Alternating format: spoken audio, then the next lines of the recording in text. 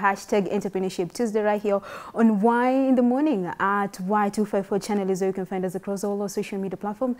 At Michelle Ashira is where you can reach out to me. Remember, we have a question on our Facebook page. It's all about that conning story. I want to hear your conning story. If it happened in business, well and good.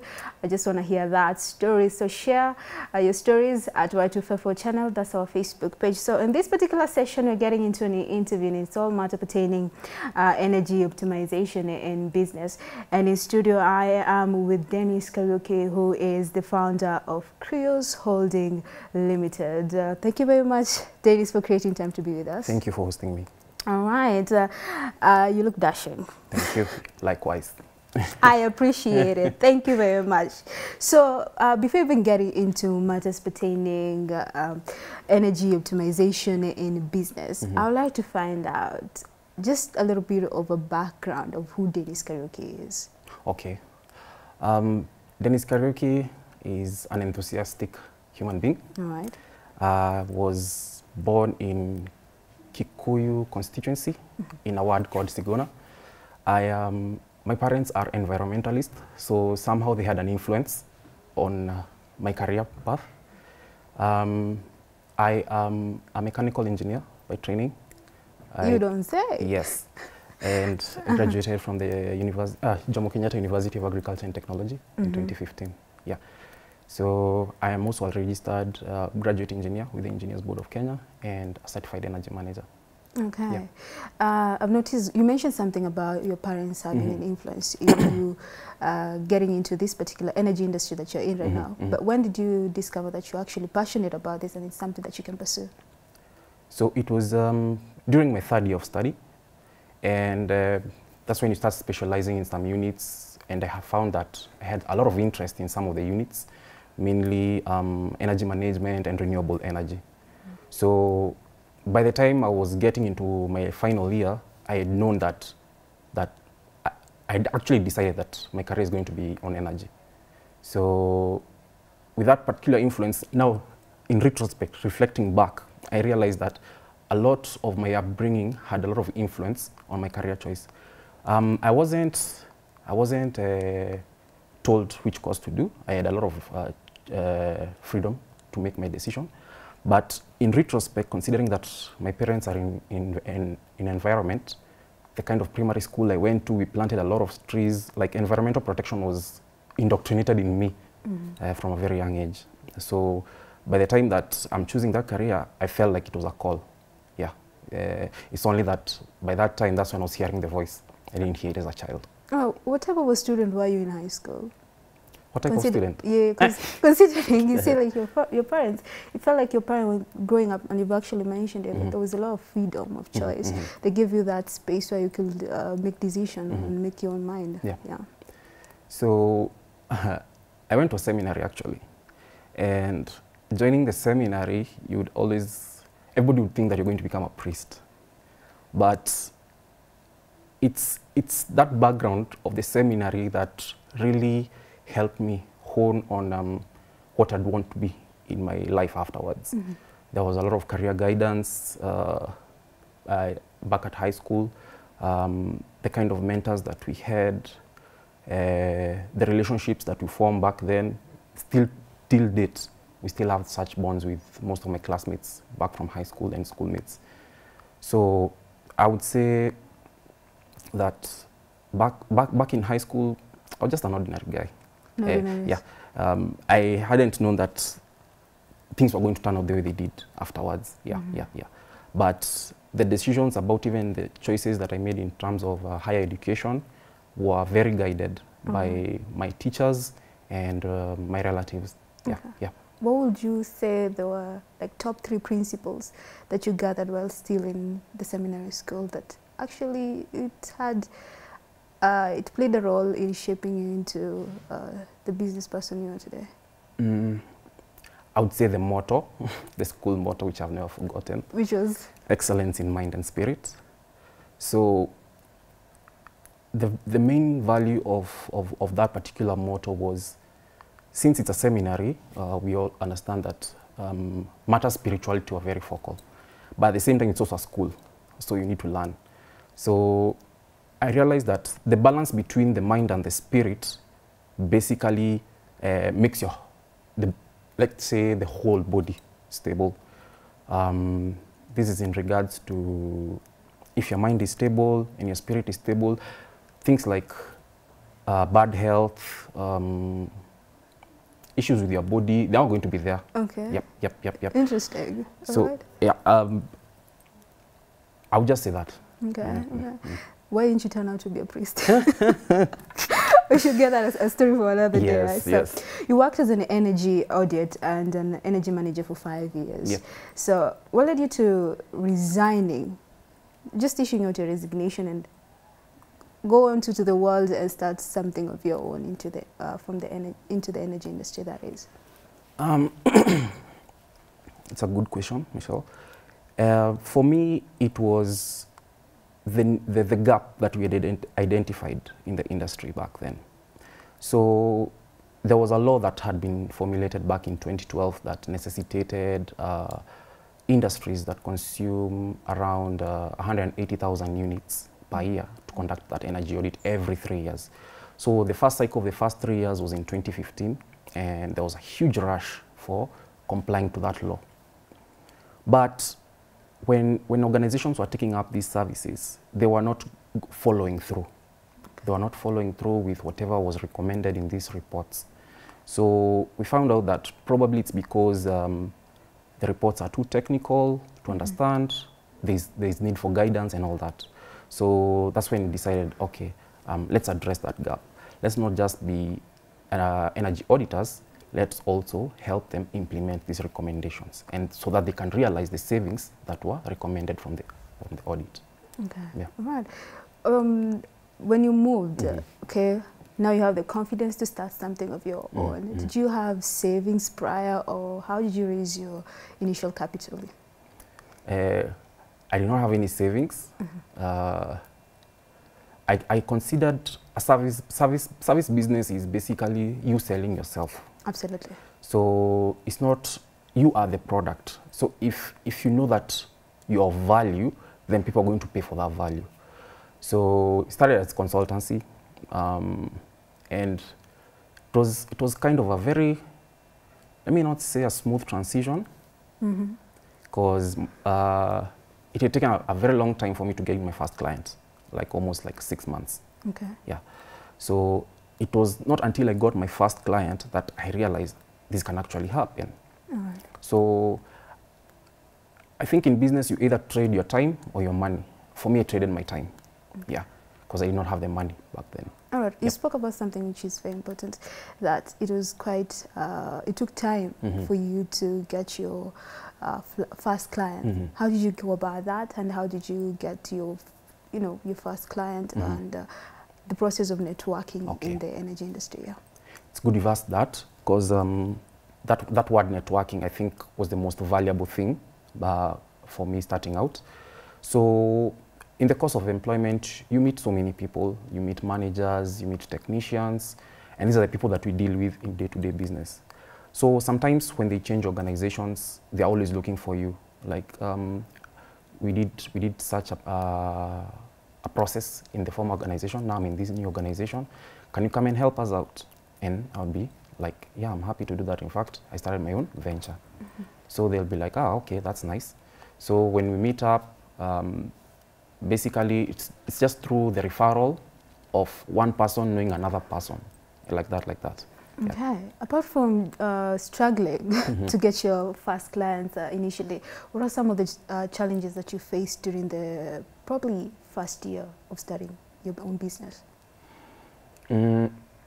My first year of business was basically trying to come up with a team, because since this business is governed in law, there's a lot of compliance issues. There are people who cannot do the kind of work that I do, and if they do it, it's not going to come out professionally as compared to, say, somebody who doesn't have the necessary or the requisite compliance certificates. These are basically licensed from the Energy and Petroleum Regulatory Authority. So since I did not have that license back then, I would look for collaborators. So And these collaborators included maybe the licensed auditors, some licensed technicians, and all that. And sometimes it would eat into the margins. So we hadn't gotten into, we hadn't really learned our business model very well back then. So sometimes, you know, there's a difference between making money and running a business. Okay. For us, it was about making money. But as we proceeded, now we started learning that we should now run a business. Yes, it should have such functionalities, HR, finance. It should always be kept on record. Should be all structured. Exactly, exactly. Okay. So, but that came later, and we had no prior background in business, like even small hustles. But this particular opportunity of running our company as Krios Holdings, we decided that we need to have this structure in place if we want to grow the business the way we envision it 5 years, 10 years from now. Good. For someone who's watching this, maybe probably a young person who wants to get into business, may it be in different other industries, and they have this particular idea and they just want to implement it.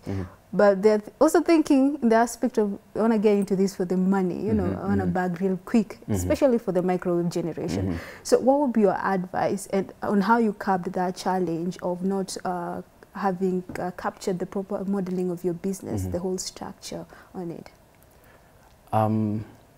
My advice is just start and follow through. Yes. Everybody wants to start something, and we have this glamorous perspective of entrepreneurship, but it's the things that go on in the background, the boring stuff, writing proposals, filling those spreadsheets on your finances. Which majority never go through. Exactly. So that is where the real work is. That is where the real work is. So for somebody who wants to start a business and stuff like that, start and follow through, hoping and praying that that is something that they really are passionate about. Yes. Because if you're passionate about something, then and you're disciplined, then most definitely you'll persist towards your breakthrough, right? Exactly, exactly. Right. So that's our journey. All right, so let's get into Krios Holdings. So what do you guys do in details? In detail. And please, I just picture like you're talking to a 3-year-old person here. Sawa, sawa. Yes. So basically, we help organizations, businesses, and homeowners reduce their energy costs. So this way, they're able to increase their profitability, reduce the operational costs, and still protect the environment. I hope you understand the interaction between energy and the environment. Okay. Yeah. So for example, if you're using diesel generators to generate our electricity, it means that there's more pollution from the diesel. Air pollution. Exactly. So, but the good thing about our country now, a lot of our sources are renewable. But at the same time, energy is also not becoming cheap for us. So there is the aspect of the environment, there's also the aspect of the finance, and there's so many benefits towards energy optimization. So these optimization services basically include energy auditing, where we investigate areas of energy waste in your environment, and then we upsell you on the energy management service packages, which are basically 4. There's a business package, an economy package, a premium package, and a custom package. And finally, we help you implement the energy conservation measures and track the savings for you. Okay. And we also train you on how to be energy conservative. So basically, how we are able to differentiate ourselves from the rest is we are very human-centered and we are cost-effective. When I say cost-effective, I don't mean cheap. I mean that we are able to manage your finance or how you finance those energy conservation measures. Yeah. Okay, so probably take us briefly on your packages that you've mentioned, the 4 different packages, just briefly. Okay, so we have an economy package. Like I said, we are very human-centered and cost-effective. So the economy package is our base package, whereby it's very labor-intensive. So we attach an energy engineer to your organization who helps you track and maintain records of your energy consumption. Then we have a business package, which is the one that we highly recommend for our clients to take. It involves a lot of equipment for monitoring, real-time monitoring equipment, whereby you can even get information about your energy consumption from your phone. We leverage on technology like IoT, the Internet of Things, so that we can take all those measurements. And then we have a premium package. So if you're looking to get an ISO certification, like there's ISO 9001 for quality management, but there's also another one for energy management, ISO 50001. You want to be recognized globally as a sustainable business, that your business has a very little carbon footprint. We offer you the premium package.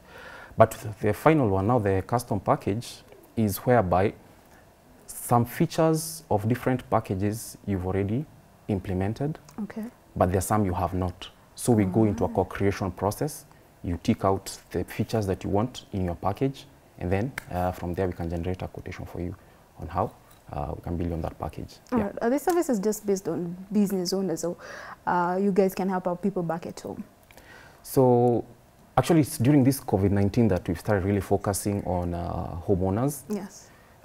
Before we were focusing a lot on businesses and organizations. Actually mainly we're focusing on the agricultural industry and the hotel industry. But the agricultural industry, specifically flower farmers. What about manufacturing? We were not going into that area. We felt like the hospitality industry and the flower industry was quite underserved. And also that is where most of my experience was. Your initials. Yes, yes, exactly. All right, let's look at, I'd like to find out, how does your day look like, just to have a glimpse of your working day? Okay. So the first thing I do is check on the reports, energy management reports, whereby I'm able now to analyze our clients' consumption on a daily basis and send them the reports. If there are any anomalies, note them down, and then we'll follow up with the client. Because leveraging on that technology, the IoT, has really reduced, and that is basically comes with our business package, reduces our involvement with the clients. So we can have a client in Eldoret, Mombasa, and we're here in Nairobi, knowing how much they're consuming. And since we are very collaborative, like I said, human-centered, we really collaborate with our clients' staff, basically their technicians, their maintenance engineers and stuff like that. We give them these reports. Then after that, check our finances, the books and everything. And then right now we've been really working in the background to now take our business from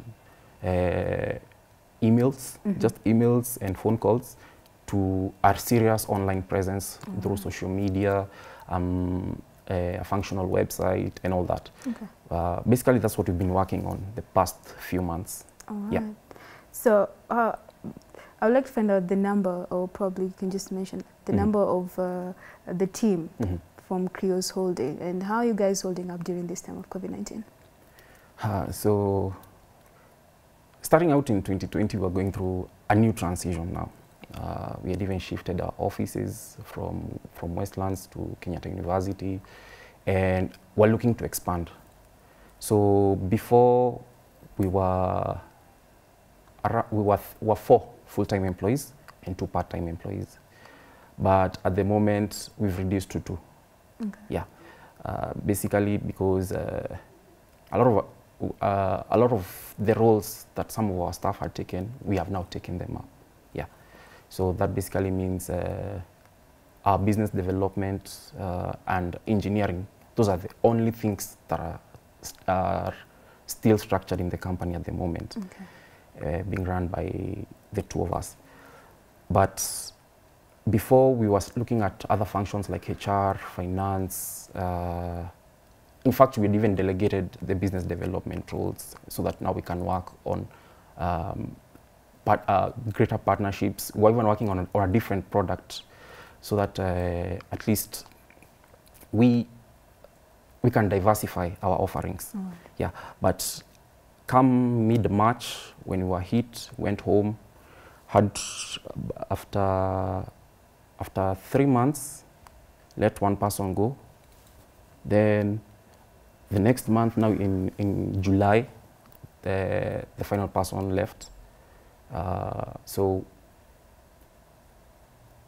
the people that are working with us right now, yes, I think it's just been tough. Yeah, I believe COVID-19 has hit yes. really hard Even on all clients. industries. Yep. Yeah, it's just all rounded, and we're just adapting to the new norm. New normal.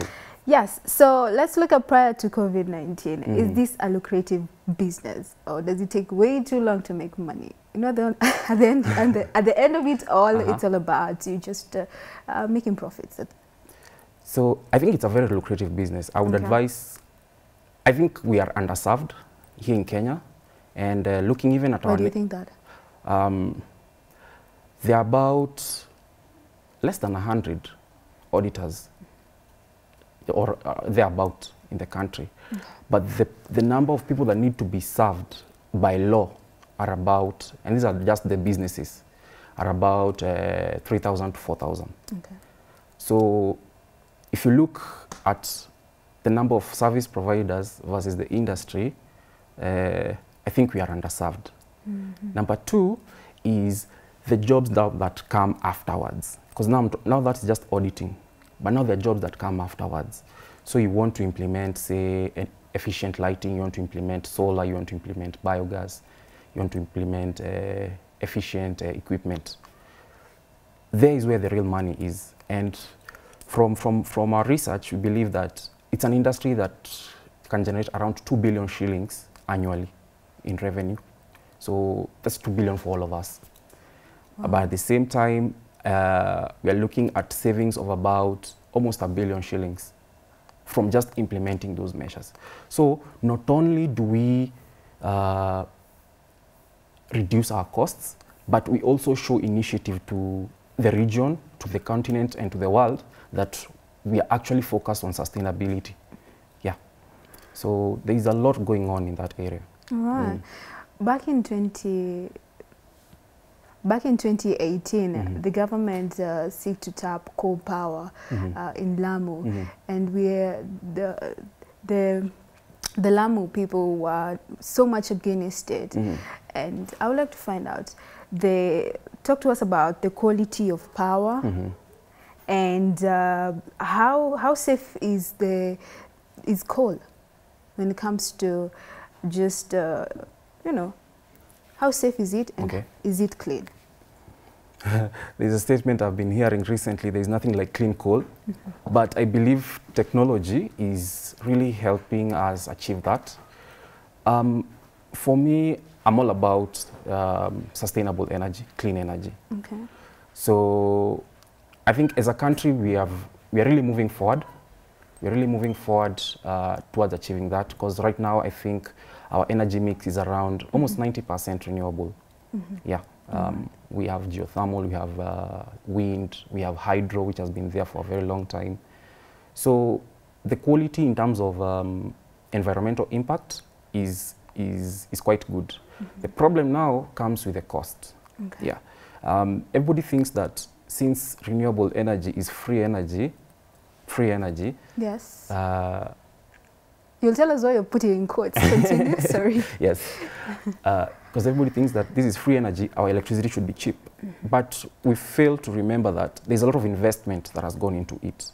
And one way or the other, that investment has to come back. Yeah. So I believe that the cost of electricity should be coming down sooner, but from a profit point of view, it's not coming down anytime soon. Yep. Okay.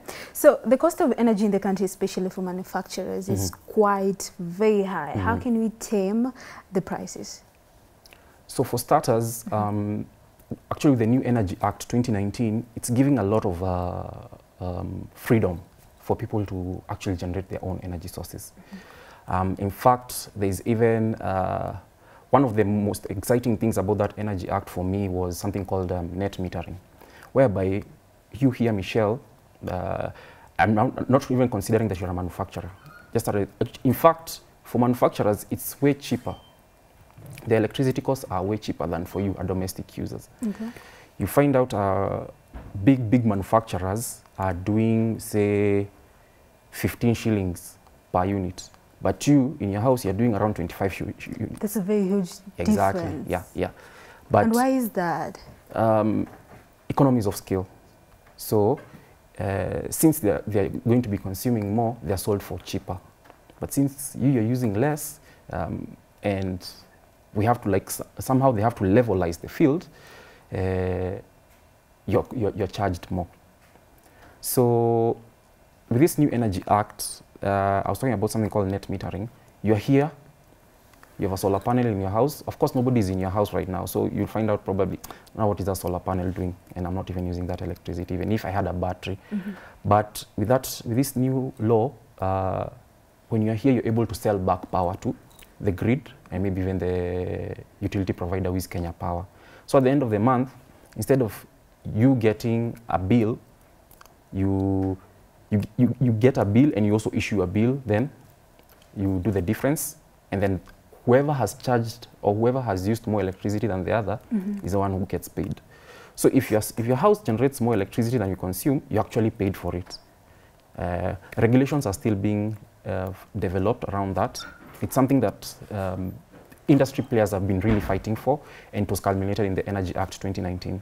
So there are great opportunities out there for energy cost reduction for both manufacturers and domestic users. Okay, so what is Krios Holding do to cut down the cost of energy? If we come to you, probably as a business owner, and how are you guys going to help us out when it comes to cutting a cost on energy? So we first of all try to understand you, because there are five steps of our human-centered approach. We empathize with you. What is your major frustration? Is it the cost of electricity? Is it compliance? Is it sustainability? So whichever the case, we know how far we are going to go with you. So if your case is cost, and most people, that's where they are really pained at, we come and tell you, okay, can we conduct an energy audit for your facility? We come investigate areas of energy waste. Then we measure, and then we recommend energy conservation measures in a report. We tell you that you're wasting around 200,000 shillings from not doing 1, 2, 3. So can take a case study of, say, let's say even a room like this. Okay. A room like this, come and tell you, is this lighting enough? Because everybody has their own standards. For example, a studio has its own standard for lighting. Absolutely. So we'll ask you, do you think the lighting is enough? If it's enough, okay, then we start taking measurements of the technology you're using for lighting. Okay. So we'll tell you, do you need the heat from the light? If you say no, you just need the light, then we tell you there's a lot of heat being generated by this type of light, use this other type of light. It's going to save you this number of electricity per month. So if you invest, say 20,000 shillings, you're going to return your money in, say, a year or 2, probably, depending on the measure. Some measures are even instant, just like that. Okay. Measures like, from my brief stay on this set, I noticed that some bulbs are off. Okay. Yeah. So having some bulbs off is something called delamping. It's a good measure, and it costs you nothing to do that. Right. Yes. So I feel like I'm in a classroom right now. I'm so much being informed. Yep. All right. So what are some of the tips that we can probably use back at home for the guys who are watching? And we're actually losing too much of energy, quite expensive when it comes to the cost. What are a couple of tips you can probably give us? Number one is just basic energy conservation. So energy conservation is quite cheap. Basically, that means now you are not wasting. You're not being wasteful. So you're moving from the kitchen to the living room to the bedroom, and you're leaving lights on. Number one, that is not a good practice. It has to start with yourself. Behavior change, that is number one. Number two is start learning about now the different technologies that exist. So, for example, if your bulb burns out, don't send your son or daughter with 40 bob to go and bring you a bulb. Why? Why not? Because it's that cheap, yes, but the kind of cost it's going to run into your pocket, it's not worth it, to be honest, because that bulb is going to burn out in very few hours of use, and then number two, it will have costed you a lot of money to have it light your space, because it consumes more energy. I get you. Cheap is expensive, after all. Yes. Oh, yeah. And then number three is always buy energy efficient equipment. There are basic labels that denote energy efficient equipment. Okay. Yep. All right. So, guys, you've heard all about energy conservation and how you can save couple of money from just high costing, too much wastage of energy. I would like to find out a successful story whereby you were working with a particular client and they ended up saving way too much, and they didn't expect that actually getting into, seeking help on ways to just save on energy. I would like to hear that story. So there's a client who back in 2016, their average bill was about 3 million shillings every month. But as we speak today, let me even just not speak of today, let me speak of January pre-COVID. Their bill was as low as 1.8 million. 1.8 million? From 3 million? From 3 million, yes. Wow. From 1.8 million. Right now, they're doing about, I think, 1 million shillings. Okay. But it's because of the reduced activity due to COVID.